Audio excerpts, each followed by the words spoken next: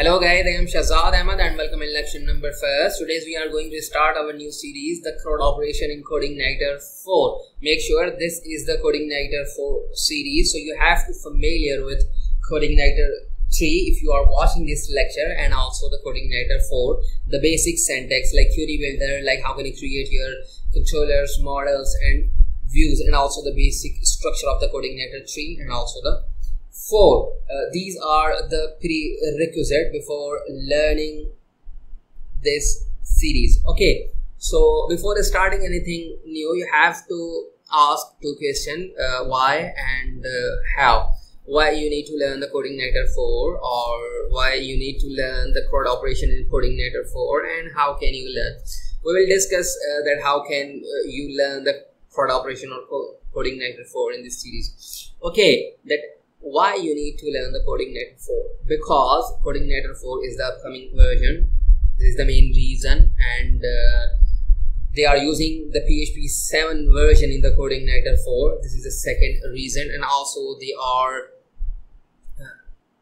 providing some useful functionality like data modeling, like data seeding. We are not going to learn data modeling, data seeding and some other concepts in this Crud operations. If you want to learn the Codeigniter 4 deeply, I also have the Codeigniter 4, the complete Codeigniter 4 series with Bootstrap 4. So okay, the tools we are going to use in this series: IDE, which is the PHP star, and also I'm going to use the XAMPP server. Okay, so if you are not familiar with PHP Storm, so don't worry about it.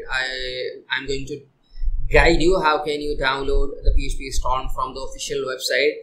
If you are working on Sublime and some other text editor, so it's totally depend upon you. You can skip this video and this section, and you can use that particular IDE. Okay, type JetBrains.com. So this is the JetBrains.com and its official website. JetBrains provide some useful or the best IDEs for the programming.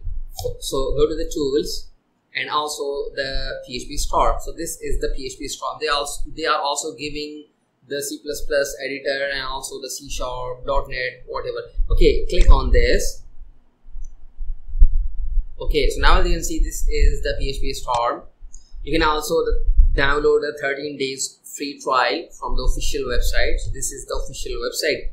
Okay, if you are a teacher or you are a student and working in organizations, you just need to provide the identity related with your organization, so they will provide you the 1 year free education license. I also have the 1 year free education license because I am a student.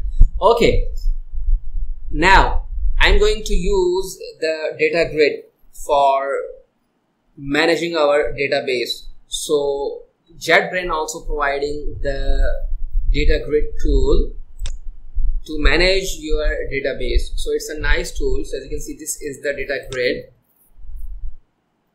Okay, so data grid, you can also download the 13 days free trial here. If you are working on XAMPP, working on PHPMyAdmin or SQLio or some other tools to manage your database, so it's totally depend upon you. But I'm going to use the data grid for the database and also the PHP Storm for the PHP or for the Codeigniter 4. Okay, so I also have the XAMPP. So now you can see this is the server for my localhost environment. If you are working on VAM or LAMPS or some other server, so it's totally depend upon you. If you have a VAM, you just need to keep your project in the www directory, or if you have a XAMPP, you know very well that we have a htdocs folder. Okay, so this is the overview of the course, and let me introduce myself. I'm Shahzad Ahmed and I have created more than 50 courses and they are available on the internet. I have already created the Codeigniter 4 series, and also I have created the Codeigniter 3 series, and I have some other series like Laravel and also the WordPress, jQuery, etc. You can also find my courses on it.